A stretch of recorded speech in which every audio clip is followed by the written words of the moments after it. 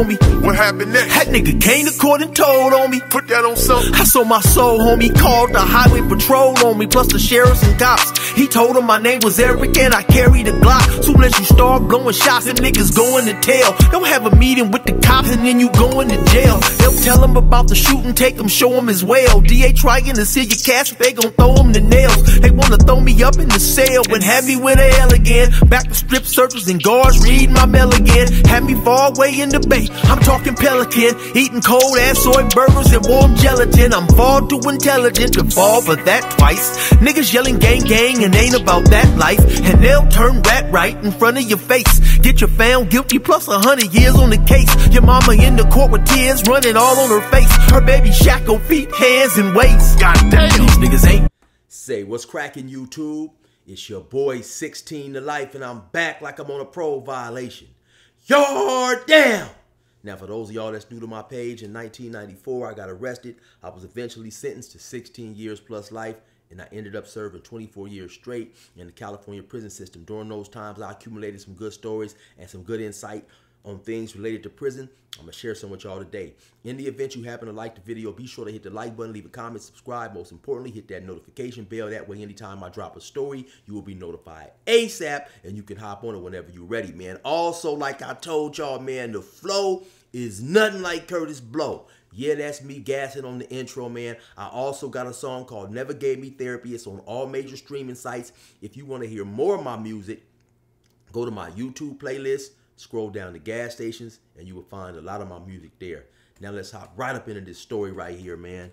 So maybe about a week and a half ago, I know many of you guys that follow the prison genre YouTube videos or whatever, you may have seen other channels talking about an incident where a prisoner who was visiting his girlfriend in the visiting room at Lancaster, I guess he had smuggled some razors out there or some type of cutting instruments and slashed his girlfriend in the visiting room pretty bad. Now, that definitely was an eye raiser because over time, well, not necessarily over time, just period, the visiting room has always been off limits to violence. It's been an unwritten rule that, you know, the visiting room is off limits to violence. You know, you have convicts out there visiting their wives, their mothers, their girlfriends, their little children, and that's just something that, you know, we do not want to put in front of our families and our loved ones. In my entire 24 years, I never seen any violence in the visiting room. I heard of an incident that transpired between two black gangs who have a long history of going back and forth. I heard of an incident that happened at another prison. And when I was visiting one time, I happened to see this dude arguing with his girlfriend outside on the patio, and he became upset and threw some Pepsi on her. But that's about the extent of violence that I've seen in the visiting room. And like I said, I only heard of one particular incident. So when I get into this information, because I know who this dude is, I know what gang he was from, how much time he had, so on and so forth, I'll share that with you guys, or at least some of it. I don't want anybody by any stretch of the imagination to think that I'm agreeing with what he done or I'm condoning what he done. I'm just going to give you some facts, and then I'm going to give you some I guess some of my thoughts on what possibly could have made this dude crash out like that, because he definitely did crash out, right? And so like I do in most of my videos, I'm not going to put the dude's name out there. You know, I know several individuals. I've been talking with a couple dudes who actually know this dude who did time with him. And so it come to find out, this dude, he was a black dude. He was a blood from the city of San Bernardino. And that's as far as I'll go on that information right there, right? He had 7 to life. He was on a sentence of 7 to life. You know, actually, he got locked up when he was 16 years old. I want to say around 1992. He was incarcerated because he had a carjacking robbery. So actually, while he had a life sentence, he didn't even have a murder case, right? And so he had a very good chance of getting parole from prison.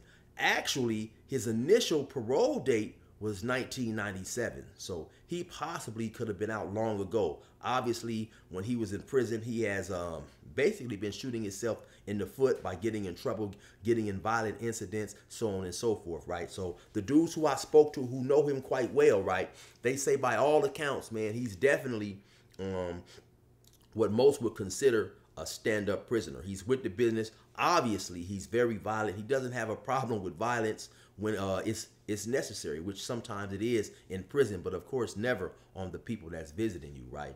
And so so initially, like I said, he got locked up at the age of 16 in 1992. He was initially sent to California Youth Authority, and for those who are not familiar with what California Youth Authority is, it's basically a prison for young adults between the ages of 18 and 25. And then if your sentence carries past that, once you become 25, they may send you on to the California prison system, right?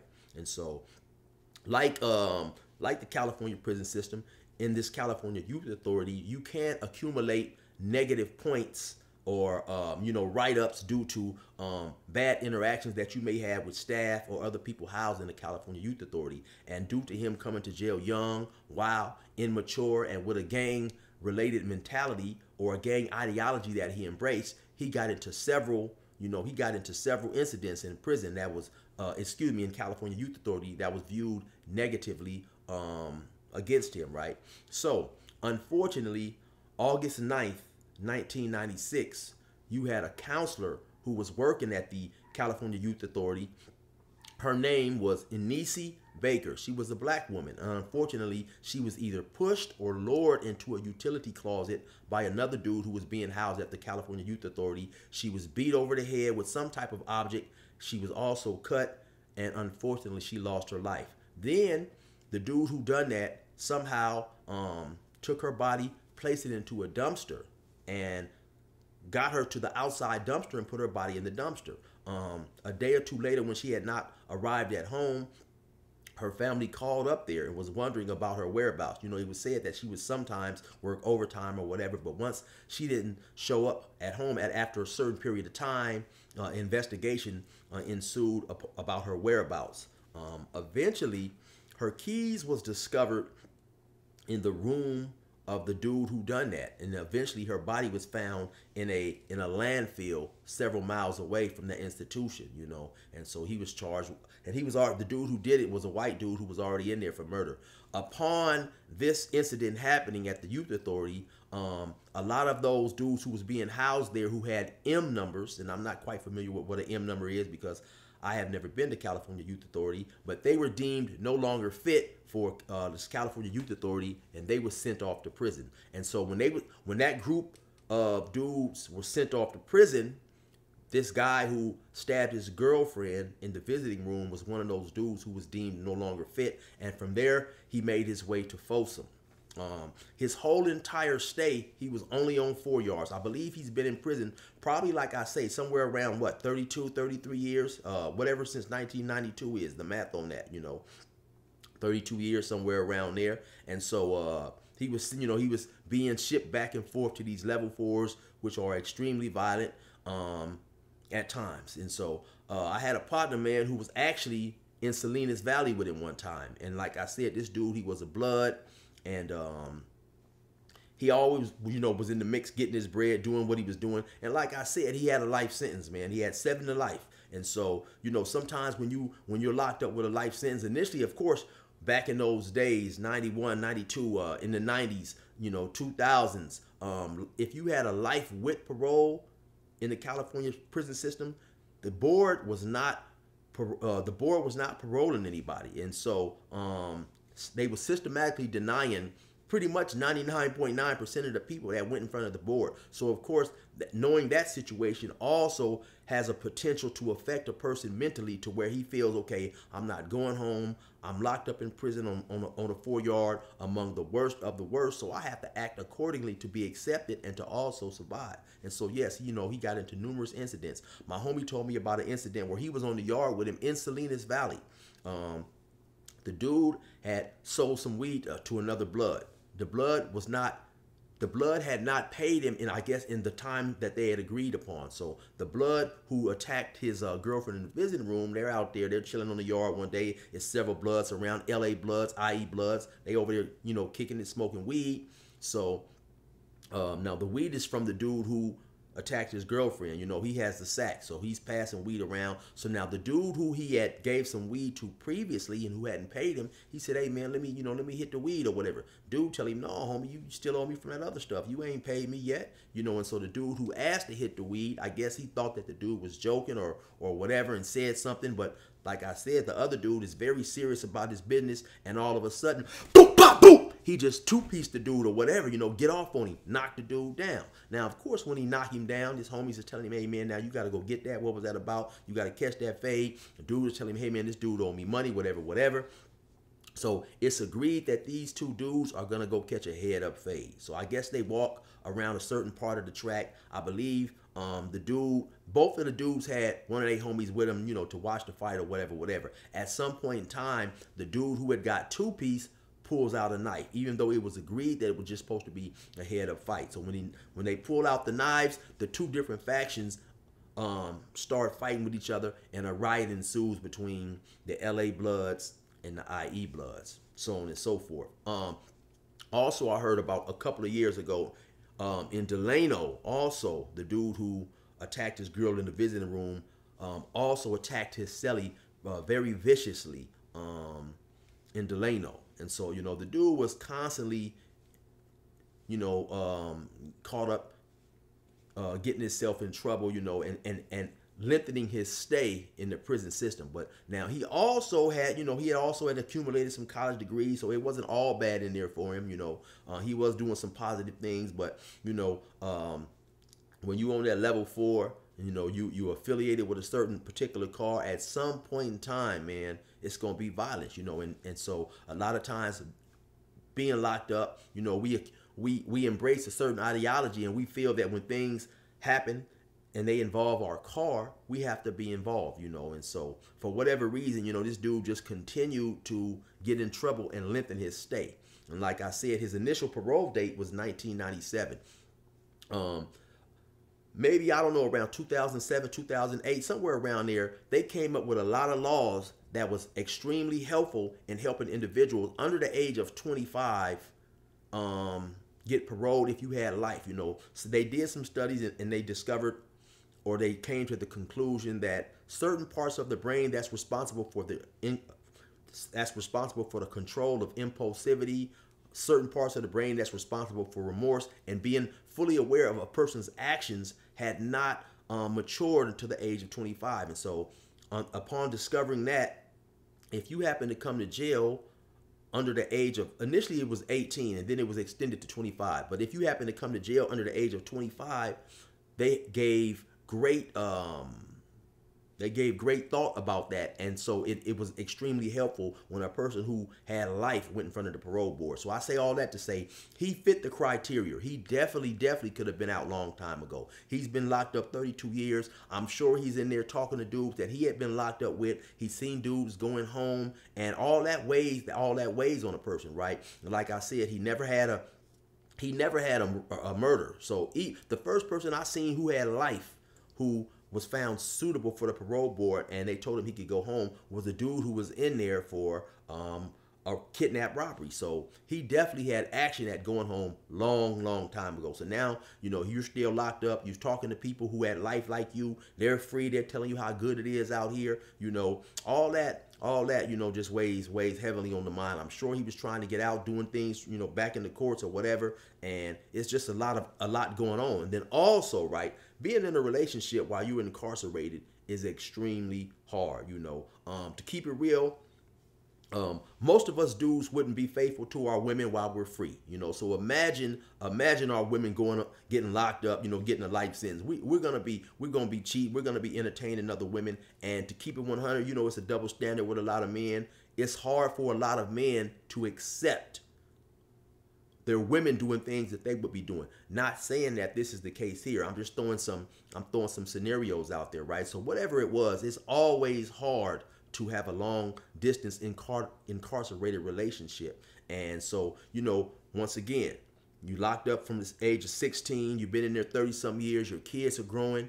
Your parents is getting old. Family members may be passing away. After a while, you know, just being locked up, it becomes a whole lot. You know, as convicts, we try to keep our head up. We try to put on a certain face when we hit the yard. But for some people, it weighs heavily than others. So, fast forward to this day that he attacks his girl in the visiting room. Now, in my mind, and this is just me speculating right here, obviously it had to be something that he planned on doing. And because when we go to get visits, when we go on a visit, we get a light pat down. It's a light pat down. They, you know, we spread our arms. They just pat us down. We don't have to strip search or anything like that. So it's easy to conceal a weapon, a razor blade, or whatever, right? And so now when we come out, we have to undress, take all our clothes off, lift up our legs, our arms, our hair, put our tongue out, run our fingers through our mouth, because the system is more worried about the introduction of contraband as opposed to somebody going out there taking some contraband out there or doing something like this, right? And so, and like I say in my mind, it had to be something that was eating away at this dude, because, you know, it wasn't a spur of the moment thing. He wasn't concerned. I mean, even if he wanted to just go out there and just bust her up, you know, give her some lefts and rights, you know, so it had to be deeper than that. It had to be something big going on that made this dude feel okay, because basically what it was is this. In my opinion, that move is, okay, I'm going to show you. You know, I'm going to show you. You know what I'm saying? So he took the razors out there. So it was already in his mind what he was going to do. So it had to be something that was going on in the background, right? Because like I said, if he wanted to, if he had got mad, or he just wanted to, you know, he was already mad before he went out there, he could have just, you know, gave her some lefts and rights, even though I'm not condoning that. So, but I'm saying that for him to come up with this devious plan to go out there and slash her, it was basically something that he wanted to try to scar her for life, in my opinion, right? So he gets the razors out there, and eventually during the visit, he attacks her, he cuts her, he slices her, right? So I don't know at what point in time he done this. I just know that it happened, right? And so, of course, that's extremely disrespectful, for one, because you have other people out there visiting, right? Some people only get visits once every 4 or 5 years. You know, sometimes I've been in there with friends who had been in jail 15, 20 years and had never received a visit, you know. And so anytime I went on a visit, that time was precious, you know, being able to see my family and spend time with them. So let's just say he goes out there, the visit started maybe 8, 9 o'clock. Let's just say he goes out there. Let's just say he goes out there and he attacks her at 10, 11 o'clock, you know. Now you have, basically, because they're going to shut visiting down. So now all these people who have come to visit their families, or their families that have come to visit them, that's canceled. You know, sometimes, you know, you may have people that's coming from 4 or 5 hours away. And so they may get up early in the morning, come out there, rent a hotel, you know. So a visit can cost, you know, $500, $600, depending on the length of travel you have to go through, the renting of the hotel rooms and all that type of stuff. And so, and of course, they just didn't shut the visiting down for that day. They shut visiting down for the whole weekend, at least, if not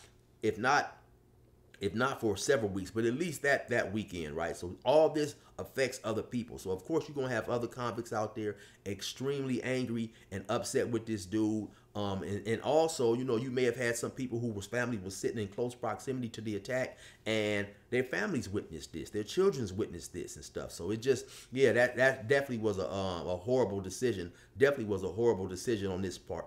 And, you know, it could possibly, you know, have him on the bad side of several convicts, you know, in the future. Who knows, right?